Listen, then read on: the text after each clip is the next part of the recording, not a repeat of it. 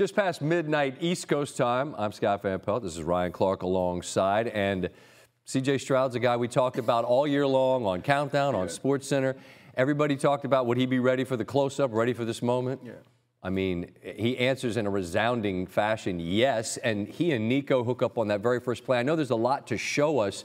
What best illustrates sort of who this guy's becoming? Well, I think it's about the poise, the composure, but the execution in the big moments. And honestly, there's no bigger moment than that last drive, which we talked about, where they were he was 7 for 7. Right. But it's also the first play. Now, think about this. This is the Houston Texans. You haven't been to the playoffs since 2019, and this is the first snap of the game. You're going to get a deep crosser here by Dalton Schultz, and then you're going to run Nico Collins on a post route. Now, the guy that you're going to try to affect is the safety here who is playing quarters. You're going to want him to be attracted to Dalton Schultz, and if he is, you're going to throw the football over his head. Now watch, as it starts, he's going to go underneath, and so this should actually get the safety off of the coverage. But because he doesn't get off of the coverage, you're going to see, if you look in the backfield, you're going to get a nod to Schultz, and then the deep throw over the head to Nico Collins. It's hit him right in stride. There's no way you stop that play in a quarters coverage like that, especially if the safety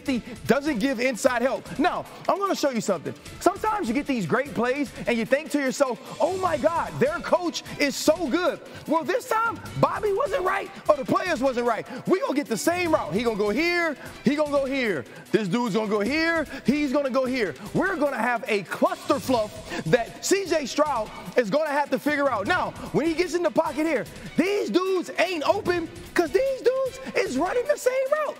He running this route. He running this route. I'm not sure how much football you know, but that ain't supposed to happen. But watch what C.J. Stroud does to manipulate the pocket and find Nico Collins as he's going to uncover here and streak across the field. Look at C.J. Stroud in the pocket. He backs up. He flips around. He throws the football. He leads him out. The diving catch by Nico. And then you saw already, Scott showed you, they had the great throw where he's in the pocket, stares down the barrel, hits Nico across the middle. But without that play, they don't get to that point. He was brilliant on that last drive, but the missed extra point opened the door, and it meant that the Colts could win with a touchdown and a made extra point. Now, Steichen's been brilliant all year as a play caller. I thought Troy did a great job on the broadcast in reminding everybody, look, they throw in these situations, I believe, the second most in the NFL. And you made a really interesting point to me about who they target in those spots. Taylor's on the sideline, but that's what they do? That's what they've been doing throughout the season. They throw the football, and they hit the unlikelies. Mo Alley Cox. 4th and 1, Tampa Bay Buccaneers. They bring in a linebacker, Zaire Franklin, to play the fullback position. 4th and 1 against the Tennessee Titans. They run a jet sweep to Kylan Granson. And then now in this game, they come out the first snap. They don't snap the football. They put somebody in motion to see what the coverage is. It was man-to-man. Then you bring in Tyler Goodson, and you have the perfect pick route called. The football's a little bit behind him, and it's a miscatch. Now, here's the only pushback I will give Shane Steichen. Okay. Yep. Middle of the season against Tampa Bay, give it to Mo Alley Cox. A little bit later in the season against the Tennessee Titans early in the game, you could give it to Granson. When you get to these moments, players make plays.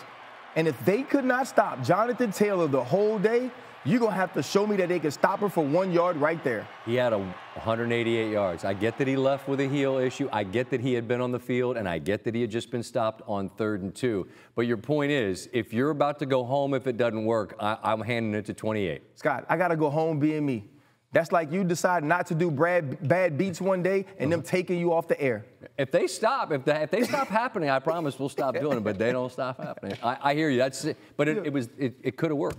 Almost worked. It could have worked, but when you look at it, there's always going to be hindsight is 20/20. There's always going to be criticism. It was the right call. He had an opportunity to make a play, but those players have to convert there, and sometimes that's why guys get paid a little bit more. And Gardner said I'd throw it to Goody over and over again. Wish I gave him a bit better ball. Man, that's a brutal way to have it go out. But the Texans earned the right to play on.